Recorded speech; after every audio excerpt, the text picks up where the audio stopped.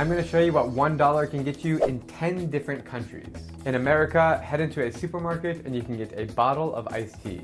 In Bangladesh, the cheapest country in the world, you can get a 45-minute rickshaw ride. If you're feeling hungry in Uganda, you can get a plate of cassava porridge and mixed stew. For a fun night out in Prague, $1 can get you a liter of beer. In Vietnam, you can get a bowl of the world's best soup called pho. In Syria, you can enjoy 2 cups of hand-squeezed pomegranate juice. In Slovenia, you can get a half bottle of wine. In Pakistan, you can get 8 cups of chai for $1. In the Dominican Republic, $1 can get you 3 cups of incredible coffee. In France, don't expect fine dining on a budget because $1 will get you a trip to a public bathroom. That is how far $1 can take you in 10 different countries. Thanks for watching, and I'll see you in the next video.